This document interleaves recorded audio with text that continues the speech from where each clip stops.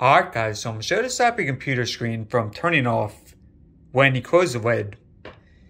Now it's pretty simple, so all you're going to do here is just search for Control Panel. And you're going to press on Hardware and Sound.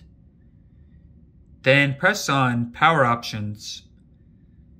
On the left side you see it says choose what closing the lid does. So just press that. Now you have the option here for when I close the lid for on battery or plugged in.